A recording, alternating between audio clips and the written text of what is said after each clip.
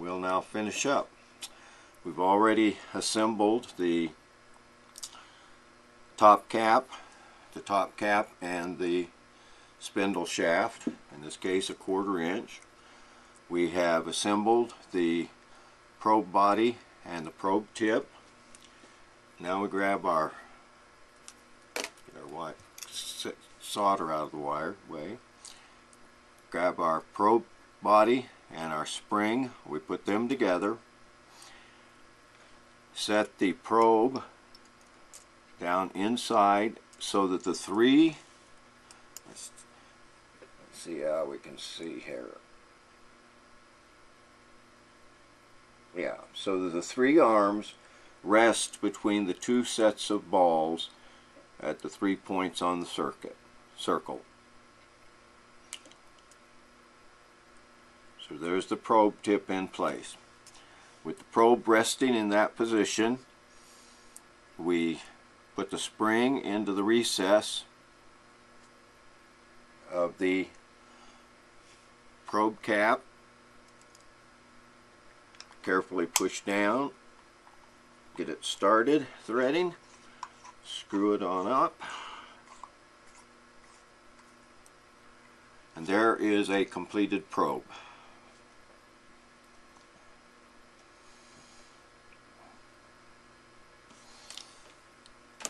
On the opposite end we have the phono plug.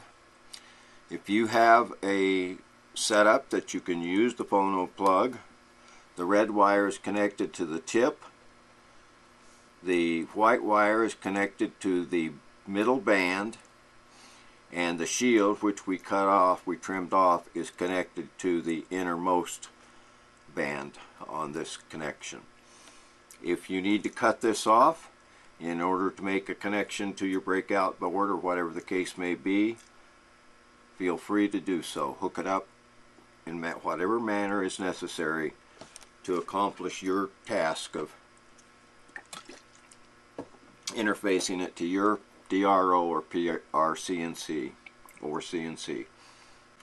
Here we're going to see why we didn't want to screw the probe tip too tightly into the probe body, or the contactor body.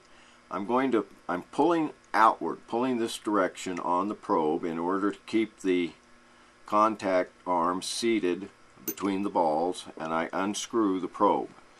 I now take the tool height setter, and screw it until it just bottoms out on the probe body, excuse me, the contactor body.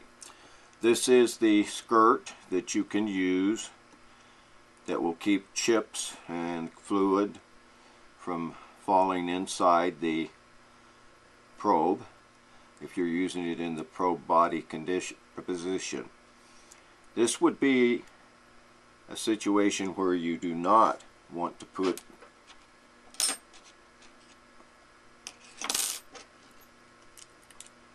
Loctite on this, because you want to take this off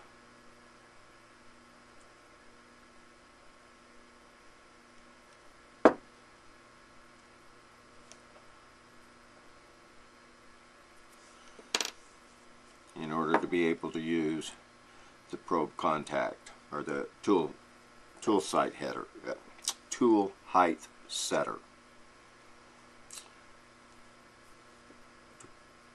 Back to the probe, unscrew, screw the probe tip back in,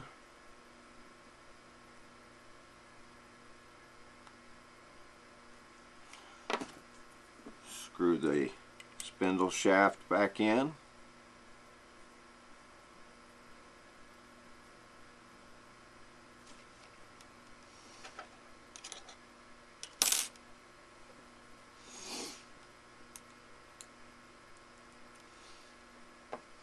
and there we have the probe assembled again.